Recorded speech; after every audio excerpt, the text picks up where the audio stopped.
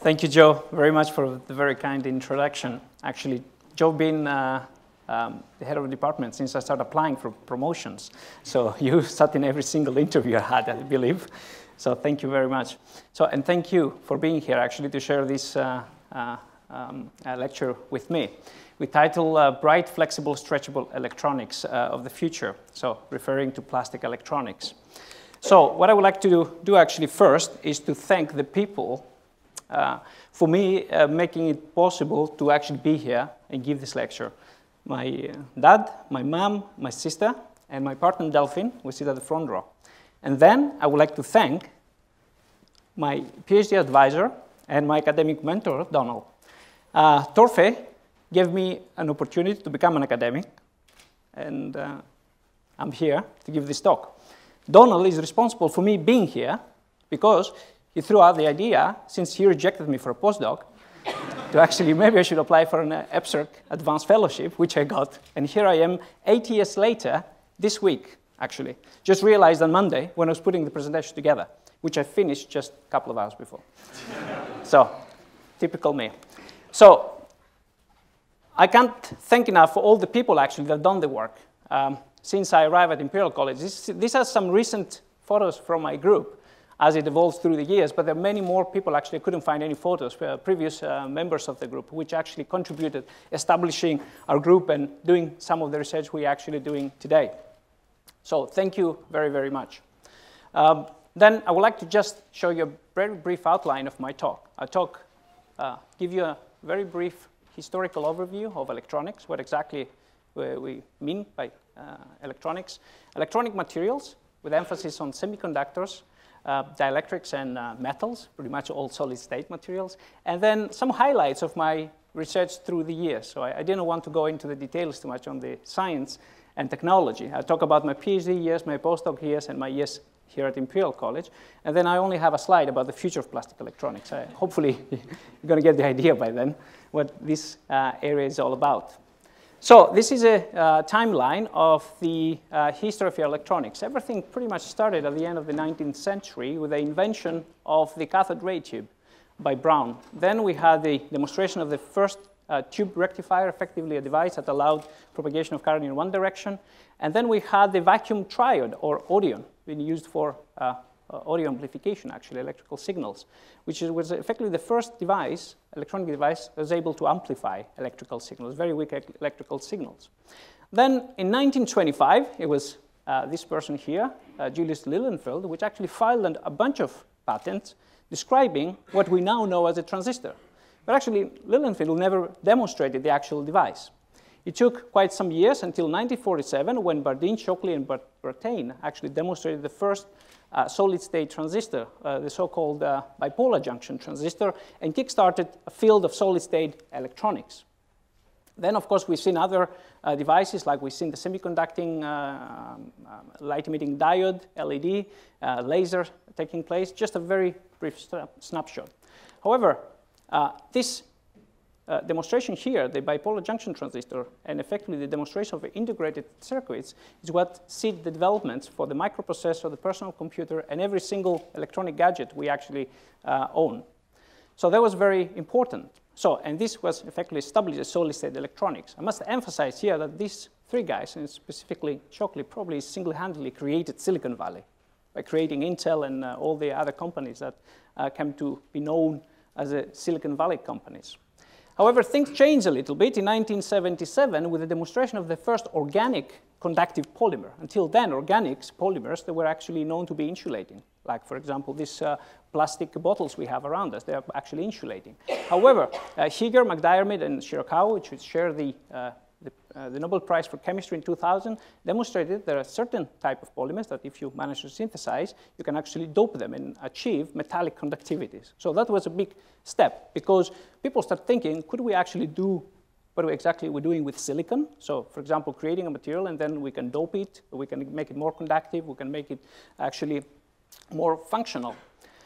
This effectively attracted a lot of interest. We've seen the first organic transistor being demonstrated, the first organic light-emitting diodes, and the first photovoltaics organic solar cells.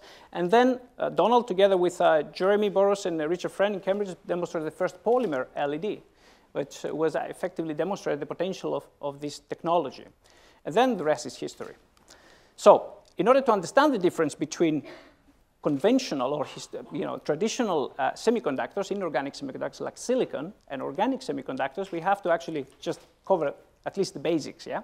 So I have prepared a few slides which I described the basics on the band theory of solids, actually how these atoms coming together and define a material to be a semiconductor, a dielectric, or a conductor.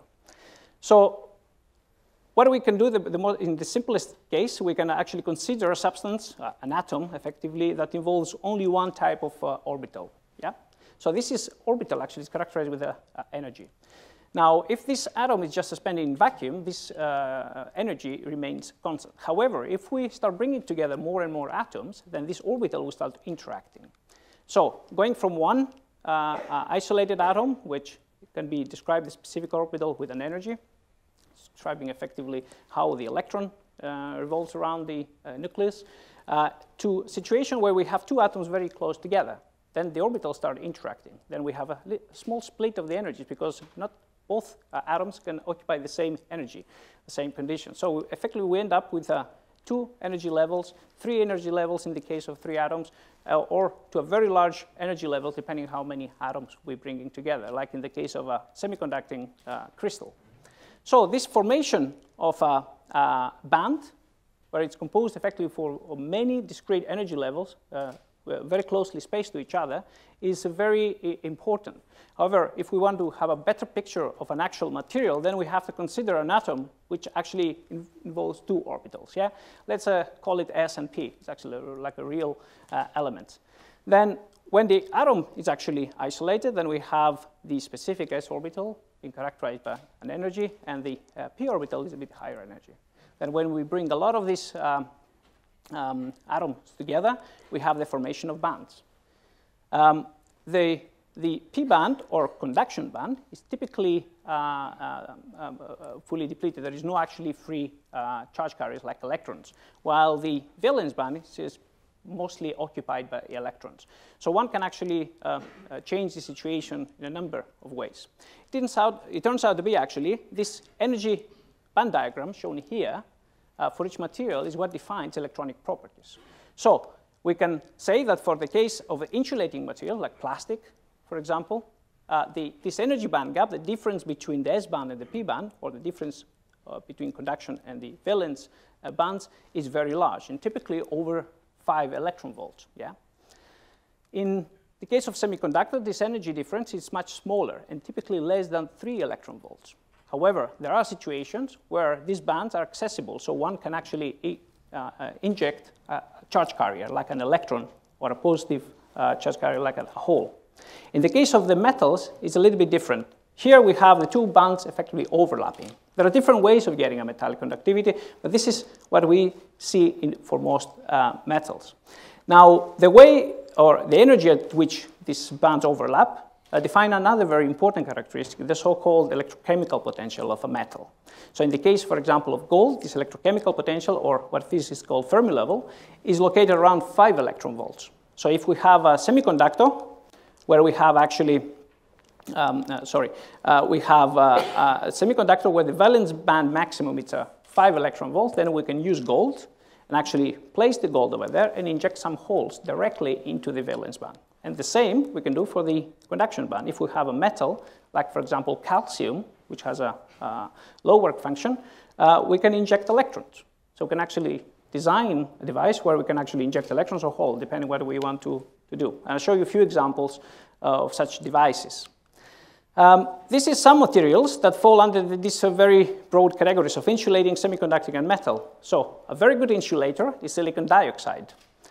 Diamond is also an insulator, but also can transport quite with high carrier mobilities, and I will explain what that means in a minute, charges. However, in general, it's a very wide band gap material. Then we have gallium arsenide, germanium, silicon, just very often used semiconductors. And then metals, where the bands overlap. We also have graphene, where the two bands actually coming in contact together, but they do not overlap. These are the so-called zero band gap systems. So effectively, silicon It's a wonder material because it's this single-handedly, effectively, has enabled the development of the microprocessor, the personal computer, and all the gadgets, as I already mentioned. So it's very, very important. It effectively established solid-state electronics as the dominant technology as we speak. It's very difficult to imagine of any other technology that had such a huge impact in our daily lives. So silicon, why it's so interesting? So one has to take a look at its atomic structure. It has 4 valence electrons, effectively 4 electrons occupying this outer orbital. And these 4 electrons can interact with other silicon atoms to form single crystals in a diamond cubic crystal structure shown here. Now, this is a 2-dimensional representation of such a perfect lattice. The beauty of this material is that we can actually grow big crystals.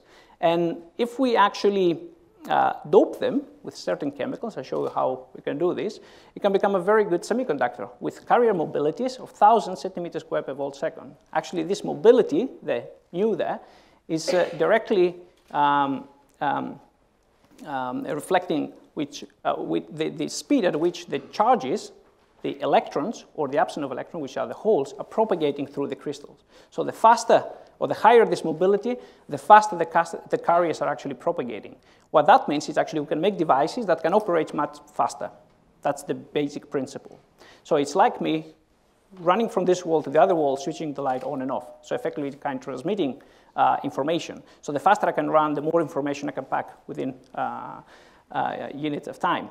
So this is very important. However, in order to grow these beautiful crystals, we have to use very high temperatures. So we can melt silicon at 1400 degrees Celsius. We can grow very large crystals, which we can then dice, very thin wafers, and then we can polish them down to atomic level and fabricate a lot of interesting electronic devices. Now, what else we can do with silicon, which is quite a big advantage, is that actually we can change its conductivity. The pure silicon has no free carriers, no free electrons or holes to conduct electricity. But if we actually replace some of the silicon atoms with atoms that have more electrons, valence electron or less, then we can actually add an extra electron into lattice or extract one. So effectively introducing an N-type, a negative charge electron, or removing an electron, which means leaving behind a hole, a positive charge. So actually we can dope the silicon so effectively all the way from a semiconducting or semi-insulating all the way to metallic conductivity. So quite a very interesting material system. We can also break the silicon-silicon bonds and introduce oxygen. And then we create one of the best dielectric materials we have available. Silicon dioxide has an electron band gap, an energy band gap, as already shown you, of 9 electron volts. So one of the best dielectric systems. So the combination of very large crystals, some of the most perfect crystals humans ever grew around the world, it's made out of silicon. We can actually tune its conductivity with great precision, and then it comes with a perfect dielectric. And this is very important for building microelectronics. Silicon by no means is the best semiconductor available around, but it comes with this very unique characteristic that enable us to actually scale up and make fantastic electronic devices. So what silicon industry has been doing, it has been effectively demonstrating electronics using the most commonly, the most effective building block, the metal oxide semiconductor field effect transistor. So effectively, it takes the name by the metal, the oxide, which is a dielectric, silicon dioxide, and the semiconductor, which is the channel region. And all this device is built on a single piece of silicon that we can selectively dope to create one contact, the source, another one, the drain, and then the gate, which is separated by the silicon dioxide that can be grown by thermal oxidation of the silicon, all in a monolithic way. Monolithic meaning on the same crystal, the same piece of silicon. And then this device can be completely isolated on the same wafer from another one adjacent to each other. So this is the techniques that have been developed back in the 60s and enable the integration of this device into very large-scale circuits. Now, the basic idea here is actually this gate field controls the current that flows between the source and drain electrodes. Yeah, so this is a transistor function. Effectively, this device is nothing more than an electronic switch, allows the current to go through or doesn't. But all this is happening through electrostatic coupling of the gate electrode to the channel. Remember, this is a perfect insulator there, so there's no current flow from the gate to the channel. What that means is that we just apply a voltage, but we consume very little power to switch this very large current. What that means is that actually with a very small consumption of power, we can control a very large signal. So we introduce not only switching behavior, but also gain. We can amplify very small signals using this device. That's why the MOSFET device has been at the forefront of silicon technology and enable all this downscaling. So what the silicon industry did, actually stick with the same material, like silicon, and then focused on downscaling the dimensions of the device. So effectively minimizing this distance. Going back to my analogy, me running from this wall to the other wall, switching the light switch, is similar. If I can go faster, it's great, but if I can make this distance shorter, then I can switch this light switch is faster, so equivalent. So you have actually to gain much more by going down in terms of the device dimensions.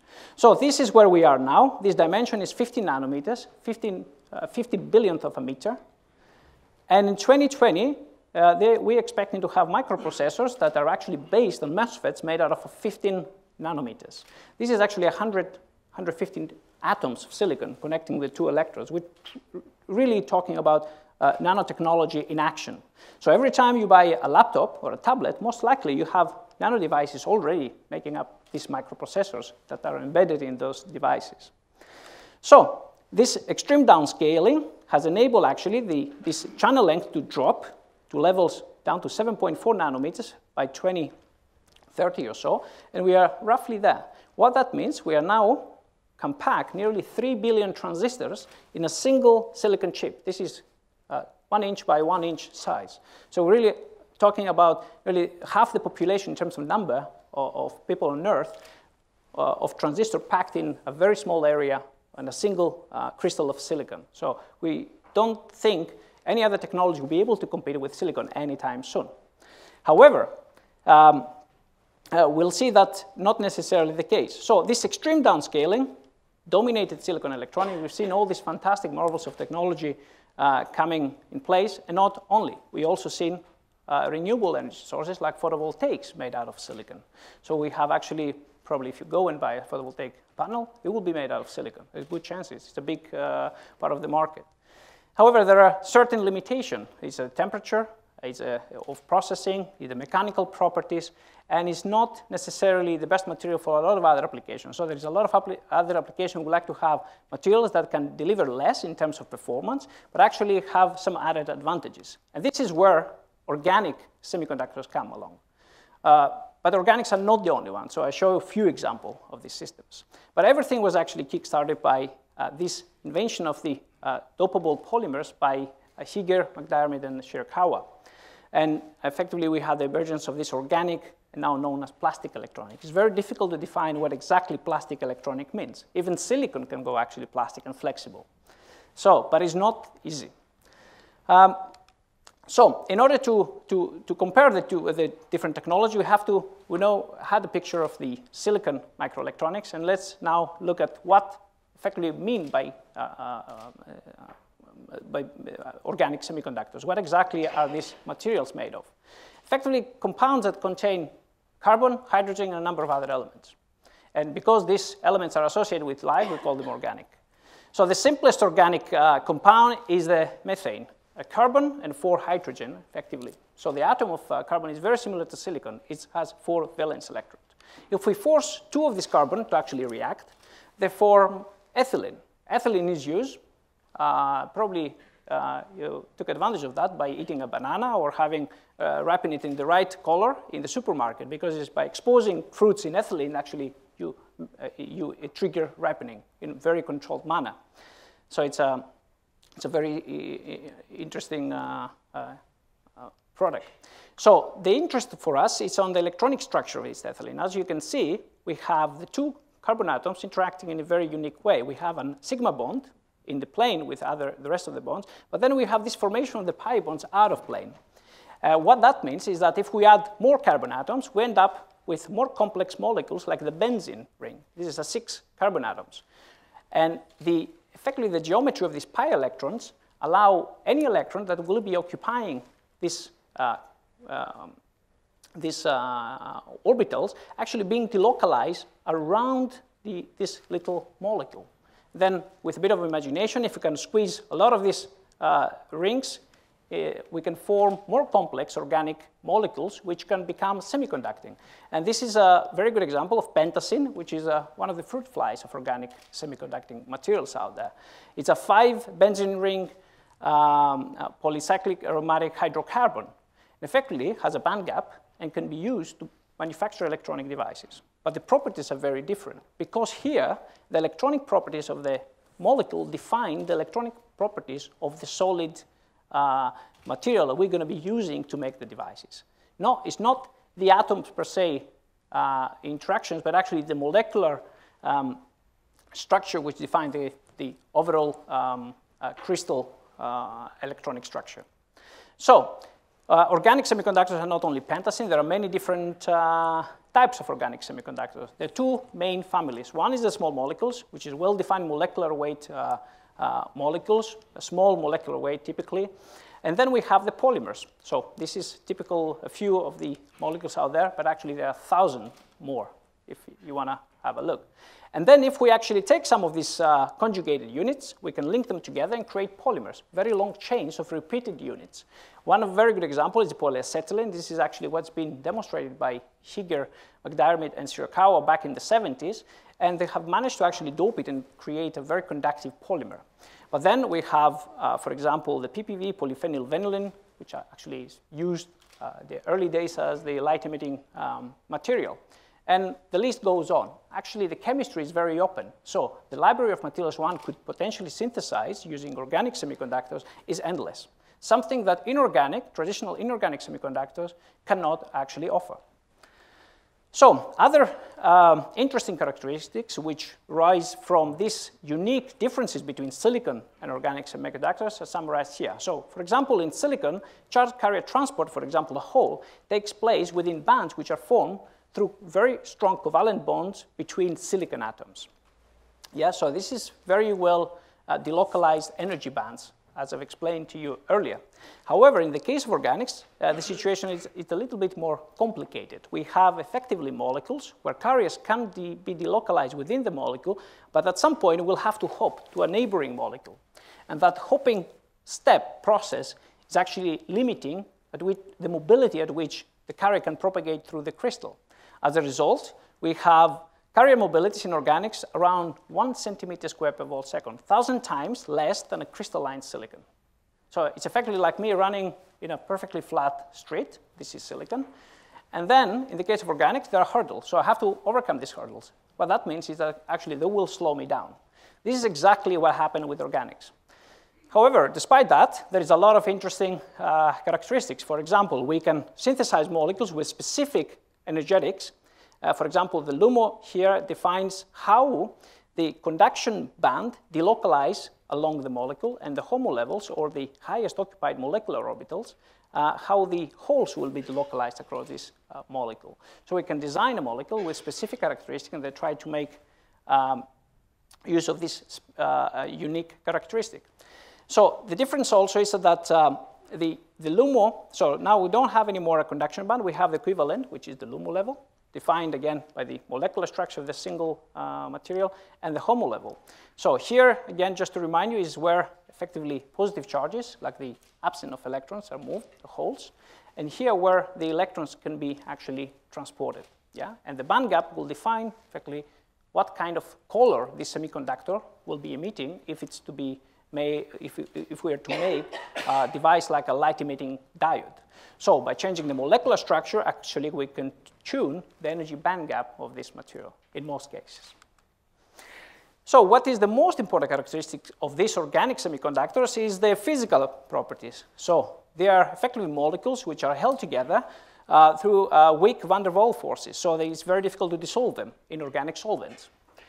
Something you cannot do with silicon.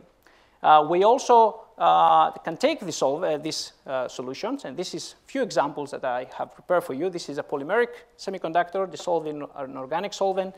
This is another small molecule, and this is a fullerene derivative, a C60 buckable, which is often used to make organic photovoltaic cells. So we can take these solutions, and we can start creating devices or building devices using very unconventional fabrication methods like printing. Inkjet printing can be a number of different types of printings. We can even use it by spraying. We can actually grow films at room temperature by spraying. So very unconventional type of processing compared to traditional inorganic semiconductors like silicon. However, we do pay a penalty because the mobility we get, and eventually the device performance we can ultimately get from these materials is quite limited. Yeah? We have organic semiconductors with mobility 10 to the minus 5. This is nearly 8 orders of magnitude, or in other cases, nearly a billion times less than the silicon. So this is not really good. But actually, we can find application that even that low mobility material can add functionality into our device. So these unique characteristics have kickstarted a paradigm shift in electronic manufacturing. So we're going from traditional silicon-based technologies, which are mainly batch-to-batch processes, to something which is very, very different, to additive continuous processes, or processing even in ambient conditions. So for example, here is a number of integrated circuits are printed on a plastic substrate, PET, the same material used to make the plastic bottles. We can also do this, actually we are allowed to do this because the whole process takes place at a low temperature, so we don't actually destroy our substrate material. Something you cannot do with silicon, for example, because silicon has to be melted down at 1400 degrees Celsius. So the question then is how the electronics of the future will look like based on these organic semiconductors per se. So I can tell you they can be very bright. So here I have an example of an organic LED. It's made a warm white color, so for domestic lighting. They can be definitely flexible. And I have a few examples of flexible organic devices. This is one of the printed organic solar cells. It's actually a module. I have no idea what is the voltage output, but I guess probably something like 12 volts. And we're also going to have flexible displays. This is actually an electrophoretic display. It's the same type of technology used in the Kindle, the e-readers you buy from Amazon, but the backplane is made using organic transistors, which are printed. So effectively, I don't know if this specific one is printed or deposed in a different manner, but the whole process can actually be very low temperature, and hence the device can be flexible because it can be built on plastic substrates. And definitely some of these devices will be stretchable, and this is some very interesting demonstration from University in Linz, where effectively we see a really stretchable, very lightweight solar cell being made onto cling film-like substrate. And here, some sensing devices, matrices which detect a number of signals from human body. So the question is not what organics or other kind of a solution processable material can do, but actually what applications we will come up with, and then utilize the full potential of the technology. This is the big question here. So, because I'm running out of time, I would like to move to the fun part of the story. It's where I fit in all this. So, everything starts with my years as a PhD student. After I got an offer from Torfe, then I started my PhD research. I remember it was August 1998. It was my first week, and a friend of mine took a picture of me while I don't know what I was doing there, and the weather was terrible. So I left Greece. I was probably the only student ever started 1st of August, his PhD. I don't know why, but this is what Torfe told me, so I did follow his advice, and I regret it. I think it was the coldest August the last 20 years. I looked at statistics. But there was a breakthrough the week after. After following a meeting with my supervisor, said it's very simple. We have some equipment, we take some materials, we'll actually make some devices, we measure some current through them, and then we publish the results. It couldn't be more clear than that. I said, I can do this. But then we had another meeting. I said, you know what, we're missing a piece of equipment, so we have to build something. So I spent 4 months in a workshop making something out of stainless steel. And I'll tell you, if you ever use the lathe machine or milling machine, it's not easy. So I did spend for months, but I get to publish. I don't believe still we published this machine paper. It was my first publication. I was ecstatic. But what that machine allowed me to do, it was actually to create a lot of devices with slightly different characteristics. This is what is called combinatorial fabrication, where you fabricate 10 devices with small differences in their components, which allow you to map the parameter space. So you know what is better and what is worse. So effectively, that means, in other words, I was doing one experiment, I was getting the equivalent work for 10 experiments. So that was brilliant. And all this, I could perform under inert atmosphere, effectively under high vacuum, without exposing the devices to air. I do remember, actually, Torfi asking me during my PhD interview, what do you know about organic semiconductors? I had no idea. I didn't know anything about organic semiconductors, but I asked the other candidate, which was, I think we were two candidates, do you know anything? He said, and she told me, they were very sensitive to gases. So I told him, you're very sensitive to gases. So she probably thought I was a genius. Yeah, she knew everything about organic semiconductors. So, but I knew that it was sensitive to gases. So I tried to protect them from atmospheric oxidants like oxygen, water, and ozone, whatever is out there. That was very interesting. So then I looked around in the literature, and I found that actually nobody has studied this in great detail. So I went ahead, I chose a material, and that was the nickel phthalocyanine. That was a suggestion from Torfe, because it was the least investigated phthalocyanine derivative. Then I built another piece of equipment. I don't have a photo. It was a 2-meter sublimation apparatus, so I had to grow crystals. And these are the crystals. Actually, I took a picture yesterday. I still have them from my PhD time. I was very disappointed because it wasn't as big as the silicon crystal I've shown you earlier. But then I get to realize, I learned that actually organics don't grow such perfect crystals. Then I use these devices, actually, and materials to fabricate some very basic 2-terminal devices, sandwich-like devices, that contain one electrode, which was made gold, and then evaporated film of this phthalocyanine under vacuum. I sublime it, effectively just heat it up.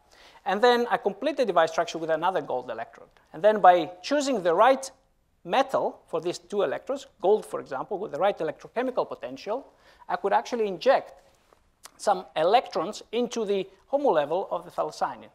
Then the idea was actually to see what happened to the conductivity of the device as I exposed it to air. So this is my first some of the first data sets I actually published. What we actually see here is a device measured under vacuum. This is voltage, this is current. And the conductivity, when I expose it to air for 3 hours, increases by orders of magnitude. Closer examination of the data allows one to calculate, actually, the carrier concentration, or the positive charges, the holes, per cubic meter. And this is, as you can see, exposure of this device for 5 minutes in air was actually able to dope it very effectively by nearly 5 orders of magnitude. That was quite an important finding for me. So I went ahead and I did exactly what Terfi said. I wrote a paper and we published it. So the formula worked. So then the question is what else we could do. So the idea was thrown around, let's make some solar cells. That was 1999. I said, okay, what do we need? I read a paper, there was a mention of a solar simulator. What is this? Somebody told me it's a big lamp. Then I went down to B&Q and I bought 2 kilowatts spotlight. Actually, I went first to the department and asked the money, but they told me there is no money in your account. I spent all my £1,000. That was my budget for the 3 years. And then I spent my money. I put this the lamp on the ceiling, and I turned it on. So my lab was very small, but very bright. So one day, Steve, the technician, ran in. He thought everything got fire. Yeah, it got on fire because it was too bright. I realized only I was doing an experiment. So what I actually did there, I created a so-called Schottky type organic solar cell, where effectively it's not a very efficient device, but allow me to actually generate some current. So here it's a 0 potential I apply across the device, and I see that a small current is generated. So the device works as a solar cell. And the most important thing is that when I expose the device for 1 month in air, the device kept working. So it was great. So doping appeared to actually improve the overall device performance. And then we've done some fancy calculations, and we published at least a couple of papers, isn't it? So the formula kept working. It's brilliant. By the time, however, my PhD had run out of time, so I had to actually find another job. And the only option, the only offer I got, actually, it was for a postdoc position in St. Andrews. I remember when I was interviewed there, it was very cloudy and very foggy. I couldn't see anything. I didn't see the sea. I didn't know where it was. And I promised myself I will never accept the offer. But then I had an offer, and I had no other offer. So I went to St. Andrews. And I loved the place. I stayed there for 2 years. Actually, there I didn't deviate too much from my PhD work. But instead of actually creating just two-dimensional devices and measuring the current in a dark room, I can now actually make devices that emit light. This was a so-called organic light-emitting diodes. This is a more realistic picture of these two-terminal device. Here, actually, I was using the main advantage of the project was actually we were relying on materials which emit light. But unlike these conventional light-emitting materials, I was using the dendrimer type version. So effectively, we take this conjugated core, is an organometallic. For example, this is a green light emitting, and this is a red light emitting core. And the chemists were attaching some dendrons, so like a spacing groups. And at the end of each dendron, we had a surface group which added some solubility advantage. So effectively, the molecule from rock solid, insoluble to any solvents, was becoming, once you add all these dendrons and the surface groups, becoming very soluble. Then we took these materials, and of course, I created two-dimensional devices. And by choosing now the right anode and cathode, because unlike my PhD work, where I effectively was focusing on a single type of electron material, here I had to create a device that can inject holes, it can inject electrons, and these two carriers, opposite charged, will recombine, creating optical photons, or light. This is what happens, and this is some of the data I actually got back then. What is important here is actually apply a voltage across the anode and the cathode electrodes, and I see light. Then I calculate parameters, which effectively tell us how efficient electrical current is converted to optical photons, or photons we can see. This is an important value here, the lumens per watt, effectively how many photons we can detect created per unit electrical power we consume. And in order to understand this actually number, 40 lumens per watt, you have to compare against other solid state, or not solid state, but actually lighting devices, or light emitting devices. So our incandescent bulb produces 4 to 20 lumens, depending how much money you spend. Then we have the office lighting, the fluorescent lamps, like these lamps in this room here, which are actually quite efficient, 80 lumens, and 100 to 200 lumens per watt if we go to the high street and see these awful yellow lights, which is effectively low pressure or high pressure sodium technology. So my OLEDs were roughly there, not bad at all. Now, that was just the beginning, actually. If you go now and check what organic light emitting diodes can deliver, it's much better. We have now a demonstration over 150 lumens per watt and competing head-to-head with state-of-the-art inorganic based light emitting diodes. And arguably, probably will be a technology of the future for the lighting application. So 10 years later, OLEDs have gone very flexible and color tunable because we can change the color by designing the right molecule. They have also gone stretchable. This is a stretchable light-emitting device. Actually, UCLA group has demonstrated. They've also gone very large area. And actually, this is one of the white light-emitting diodes have in operation there. And most amazing, enable novel functionalities. For example, when the OLED is operated, in this case, it emits light, but when it's turned off, actually the whole device is semi-transparent. So you can start thinking about quite unique applications, like smart windows, where you can see through, but then you turn on the switch, and the whole window becomes a lighting device. There will be a lot of shadowing effects there, I guess, but it's a nice design feature if you can have it. But then the picture actually here contains the ceiling, which has fluorescent light, so the artist's impression was not very accurate, I must say there. But this is what organic light-emitting materials allowed one to do. And I don't want to extend it to other devices like solar cells, but this is all possibilities in the future. By then, my time was up in St. Andrews. 2 years were gone, and again, I was about to start applying for a job. I was very lucky to get an offer from Philips Research Laboratories in Eindhoven. There, I completely forgot the two terminal devices, and I completely switched to something called organic field effect transistor. I had no idea what the transistors were actually, but now all my colleagues, they think I'm an expert doing so. I don't argue with them. So the organic field effect transistor is effectively very similar in function to the MOSFET we actually already briefly cover. However, it's a different structure. You don't create the device in a single piece of silicon or a semiconductor, but instead you're using layer structure. You start with a conductive electrode, a gate. Then you have an insulator, which can be inkjet printed. Then you can have a semiconductor, which can also be inkjet printed or solution processed, different methods. Then you have the source and drain electrode. And the whole point here is to actually try to control the source drain current through the electrostatically through the gate field. Effectively, using very little power, we can control a very large current. So we create a very good switch and amplifier at the same time. And we can do that by applying two power sources, one to the gate and one to the drain and the source.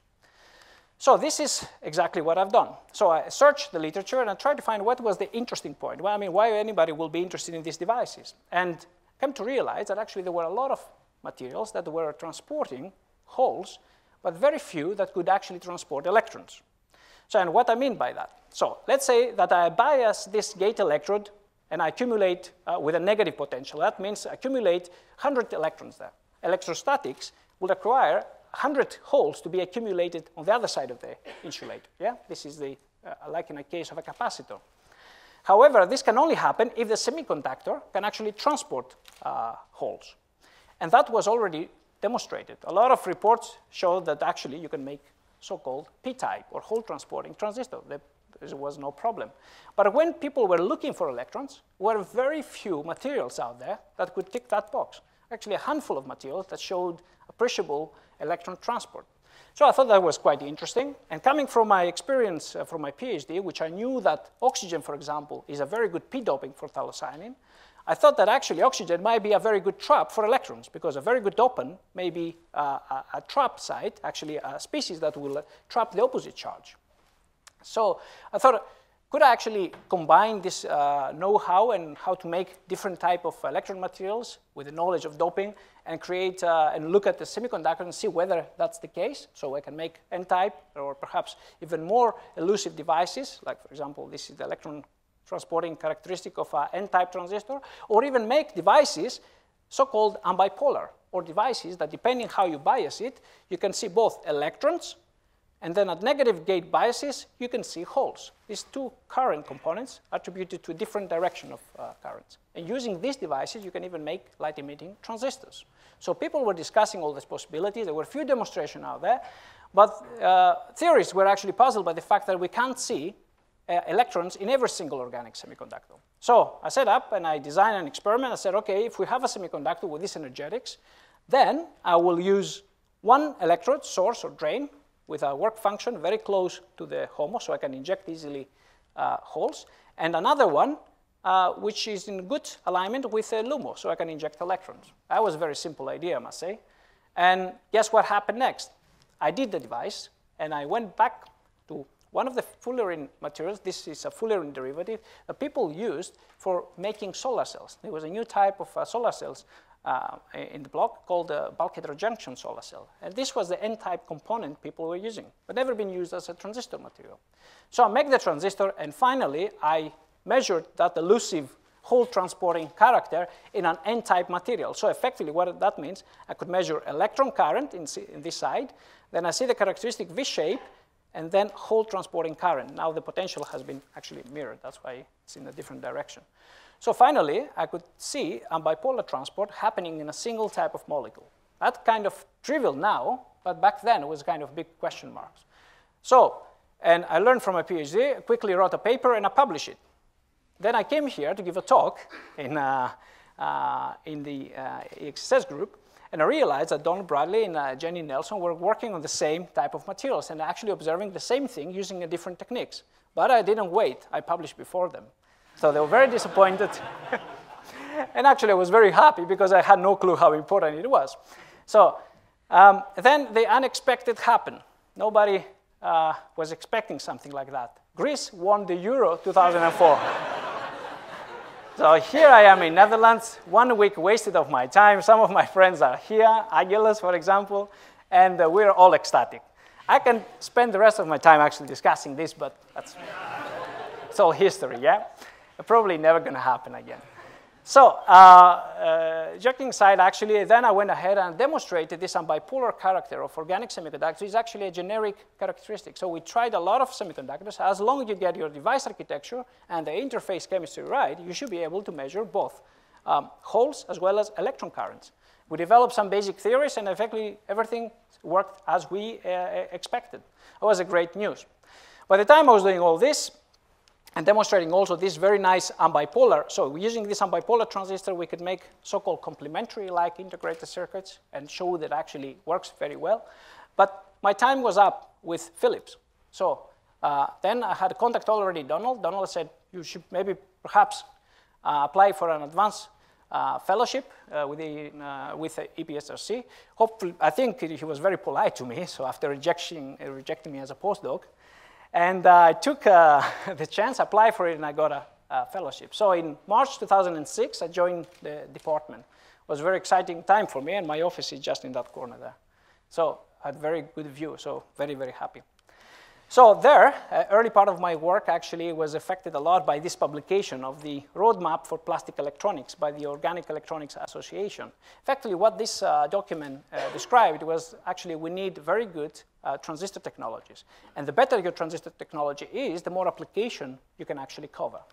And why is this? Because the higher, for example, charge carrier mobility, which is a characteristic of a semiconductor, the more application space one technology can cover. So if tomorrow we come up with a TFT technology which has amazing carrier mobilities, which is equivalent to the silicon, then actually we're talking about serious type of application. We can do pretty much everything in principle, but we are nowhere there. I mean, but now I can blame my students, yeah? I guess, all sitting up there. So this is exactly what we've done. We started working again back to the fullerenes. After all, this was a molecule that can become even superconducting under certain conditions. So we started evaporating, optimizing the processing, and understanding a little bit the chemistry and the physics of transport at that interface between the dielectric and the semiconductor. So we're soon enough able to demonstrate transistors with electron mobilities up to 6 centimeters squared per volt second. That was 10 times better than amorphous silicon that is actually used to make the TFT backplane for this LCD display. So it was actually a big jump in performance and actually hold the record for quite a few years. Nowadays, we can actually use other type of fullerenes, but instead of evaporation under high vacuum, we can actually solution process at room temperature. This is some of our recent results where mobilities up to 2 and 3 centimeters square per volt second can be actually achieved. It's very, very good. However, making only N-type transistor is not enough. It's okay for displays, but if you want to create more complex integrated circuits, then you also need transistors that transport the positive charges, holes. And this is because we want to create something that silicon have been using to build their very complex integrated circuits, the so-called CMOS logic circuit that requires both P and N-type transistors to be combined. So we had a look around. We effectively look at polymers and small molecules. And there were ups and downs with this technology. So for example, polymers can be solution processed, but actually the mobility is very low, while the small molecules are able to deliver very high mobilities, but solution processing is not very easy. So effectively, pentacene has to be evaporated, otherwise it doesn't work. So we thought of actually a way of getting the best of the two worlds. And how we did that, we took small molecules that are soluble, but when used on their own, cannot deliver any decent device, and blend them with materials such as polystyrene or semiconducting amorphous polymers. This polystyrene is the same type of material Alice serves the coffee in level 8. So you can do more than just serve the coffee, yeah? You can add it to an electronic device. So we use this material, and soon enough, we actually found that we can control, in a way, the crystallization, how the actual small molecules coming together, phase separating from the polymer binder, the polystyrene or other conjugated polymers, and create these very large domains of crystals. Actually, these crystals are very similar to a polycrystalline silicon, if you see, which I have here in the microscope. So you can see perhaps the big crystals showing in these inorganic solar cells. So we're very ecstatic, and we went ahead and effectively we made some transistors.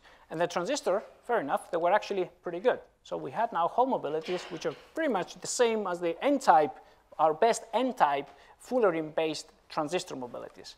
So we had two technologies that can deliver Hall transporting devices and electron transporting devices. By using all these circuit materials, we could do a little bit more in terms of the integrated circuits.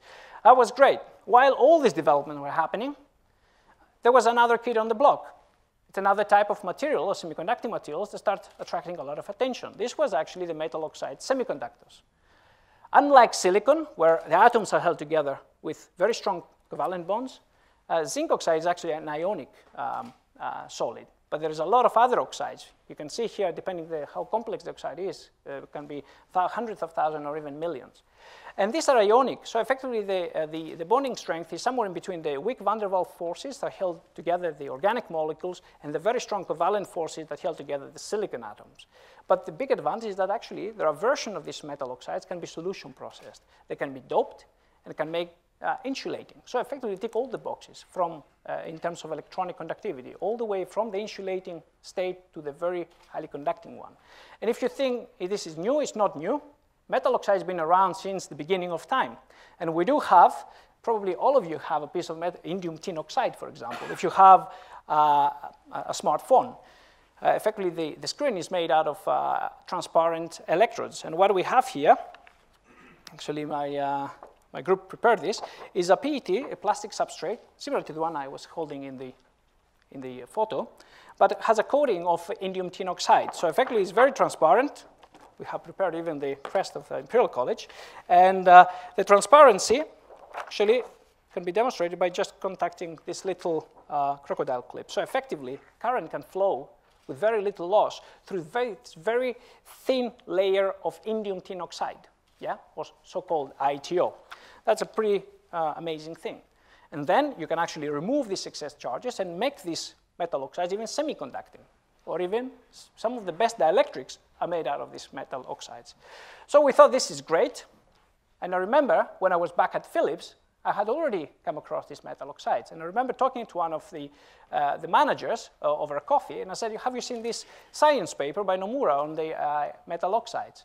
Then he assured me that the technology was going nowhere because there was a lot of problems with it. And guess what happened next? 10 years later, you can go down to Currys and Dixon's and buy a 55-inch OLED TV, which is curved, effectively is a bit flexible, where the entire backplane of transistor is based on metal oxide semiconductors. So it was not a good advice, and I didn't believe the person at the time, but I couldn't do anything. I was working on non-bipolar organics. So here we had a very good opportunity actually making something or contributing to this field. So I called the company and said, okay, I want to deposit metal oxides. What do I need? They said, you need a sputtering system. I said, okay, something like that. I said, how much it cost? They said 300,000 up to $1 million, depends what you want to do. I said, I don't have this kind of money. I said, how much money you have? I said, maximum couple of thousand. Then we all laugh. So effectively, we couldn't have the money, and I was lucky, actually, because we couldn't buy this machine.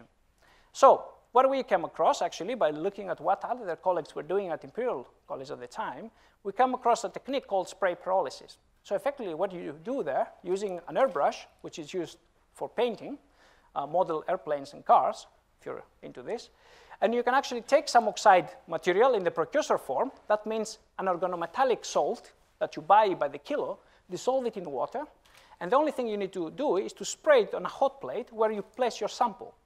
When this little aerosol of mixture of water and this precursor touches the hot surface, decomposes, and forms, the zinc ion reacts with oxygen to form zinc oxide. Once zinc oxide has formed, then it takes 2,000 degrees Celsius to actually melt it. So it's a very thermally stable byproduct. So, and luckily, it is semiconducting. So this is what we did.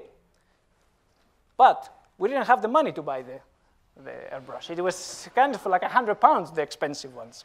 So what I actually did, and we'll try now to demonstrate to make one transistors. That's the first experiment actually I'm doing with soot.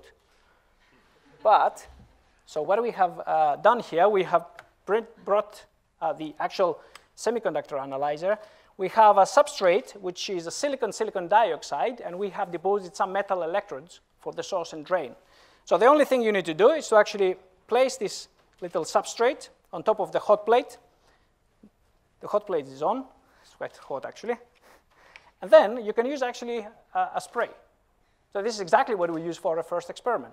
So could it be that simple? Look at around the literature. I didn't see anybody actually done anything like that in the case of organic transistor for metal oxide transistors.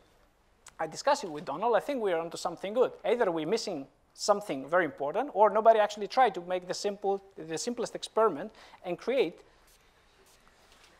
That should do. Hopefully, leave it there to anneal. So effectively, when the aerosol hit the substrate, actually, depending the material and the molarity of the solution, you can actually control the thickness of the byproduct, which is a zinc oxide layer. So we actually can grow very thin films down to 10, 20 nanometers thick by this very simple technique. Of course, this is not how we do our experiments in the lab. We have a fully automated system that we spend £50,000. But actually, this didn't help with our experiments. Actually, it took us a couple of years to catch up with what we're doing with airbrush. Now, what we can do? We can place the device here. And then I can get contact.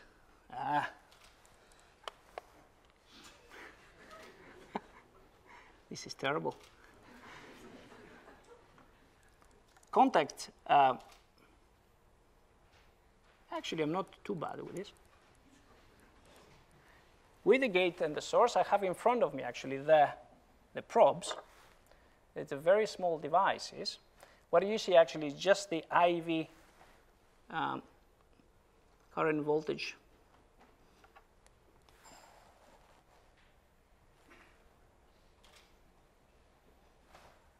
Yeah.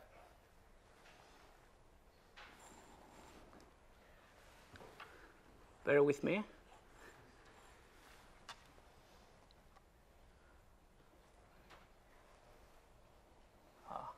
Terrible. I apologize, guys, to my students for complaining not producing a lot of results. It is not easy. So I bring down these micro manipulators, and trust me, it's not easy at all. Especially with the tie. Nearly there.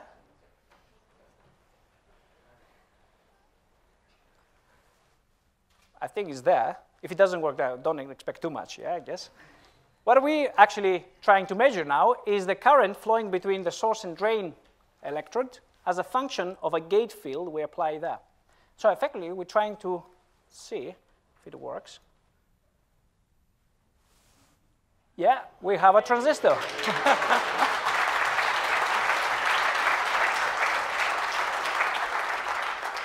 Yeah, actually, this is better transistors than my students can prepare. Yeah? Of course, I haven't prepared it in a perfect way. Yeah? Of course, it takes time to actually evaporate everything. So what we actually see here is a logarithmic scale of the current.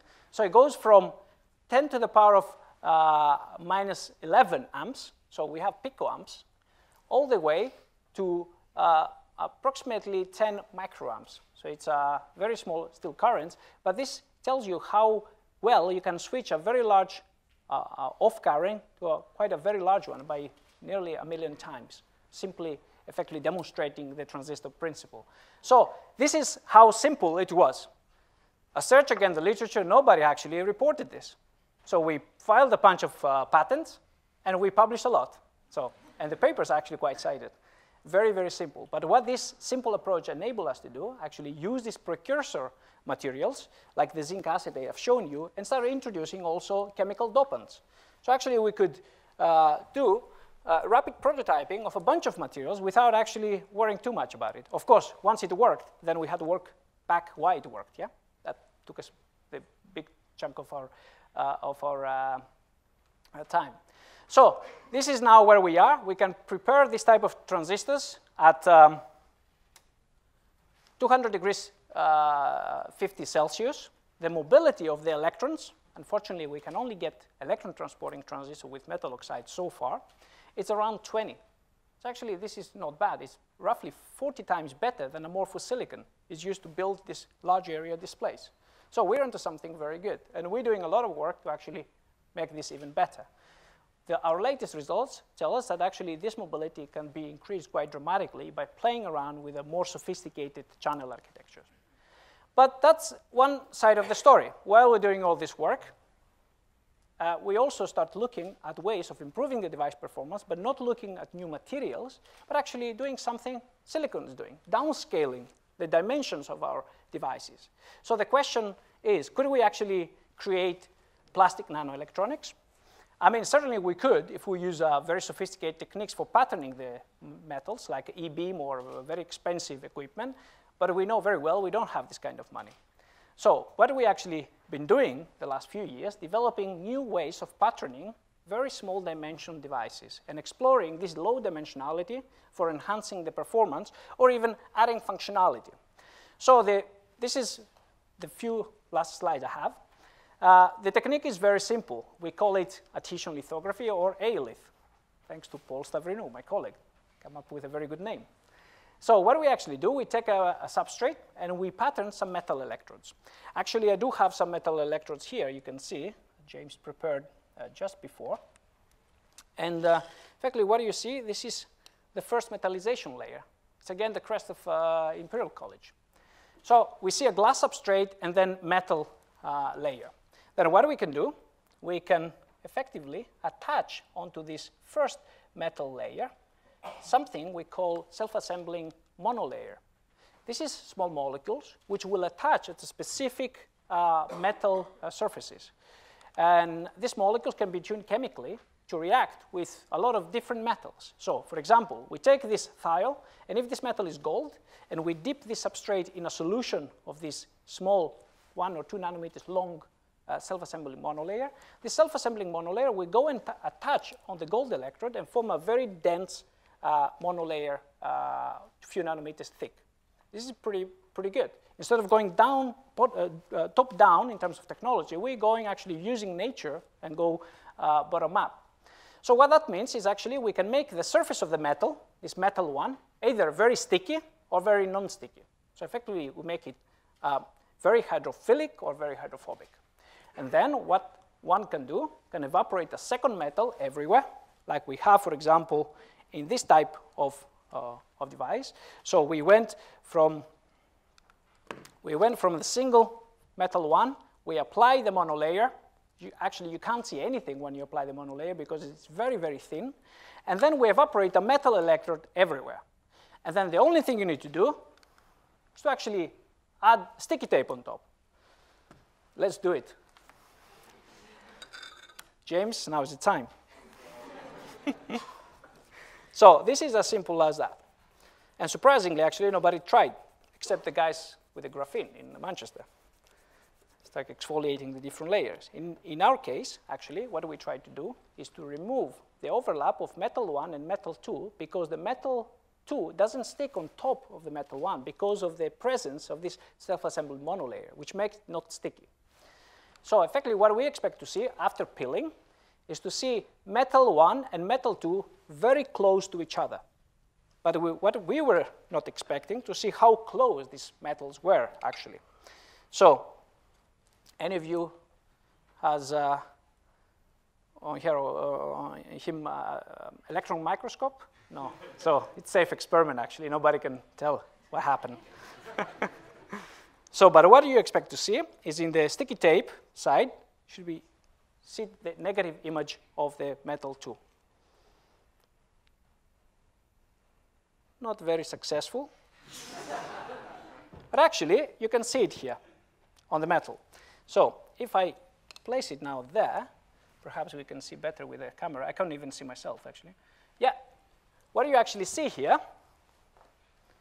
The shiny part of the structure is metal 1, and the other part of the structure is actually metal 2. And they are all separate. The two metals are separated by a very small distance. So the question was like how small this distance is. So when we actually tried to measure with atomic force microscope, initially, we couldn't see any gap, but we knew there was no current flowing. So we sent the samples to Saudi Arabia at the University of King Abdullah Science and Technology, where they had a very expensive microscope, SEM, and we did see that the gaps were actually 10 to 50 nanometers apart. This is actually extreme downscaling using this very simple technique. Unlike the spray pyrolysis, we haven't patented anything, but probably this is the most valuable thing we've ever done. But history is here to will tell, yeah?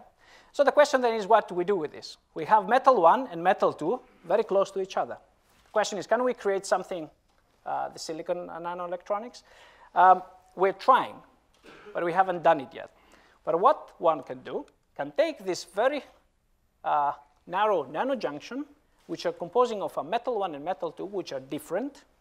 So therefore, they can be made with different work functions, and create a device that the properties of the device will not necessarily be determined by the nature of the material, but actually by dimension, this narrow dimension. So for example, if by creating this type of photodiodes, this is actually the first photodiode we made quite successfully, using titanium and gold, and aluminum and gold for the 2 electrodes. Then we place an organic semiconductor, which is photoactive and is often used as a blend of a polymer and a small molecule.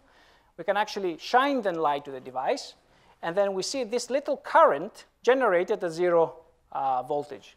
So effectively, these planar structures, devices, operate like a normal solar cells. They're not ideal. The current they generate is very little.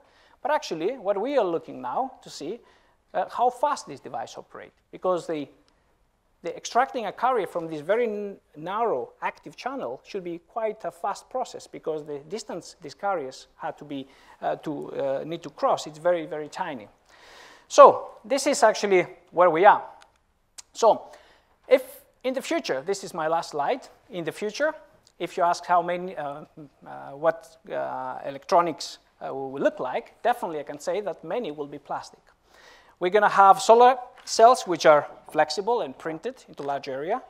But the question will be, would be efficient enough and costly efficient to produce, so we can actually cover the entire room surface with the solar cell, so we can harvest some of the light,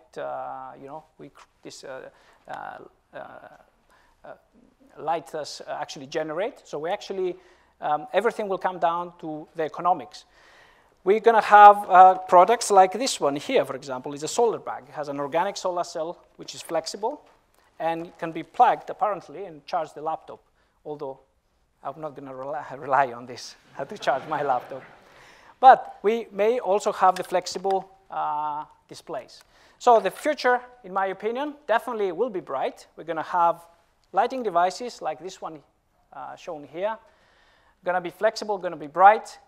We're going to have these solar cells, which can be actually very different to conventional silicon. We're going to have integrated circuit made out of organic or other type of solution processed low temperature semiconductors. And definitely we'll have some unconventional electronics like these stretchable devices. But the challenge, in my view, is not actually what the technology of plastic electronics will do, but actually what we want to do, what kind of applications we envision, and whether this application will be enabled by the technology that we try to develop. So I think the best is still to come, and that's why we're here, and we do what we do. And with this, I thank you. I thank my students, first of all, and then thank you for your attention.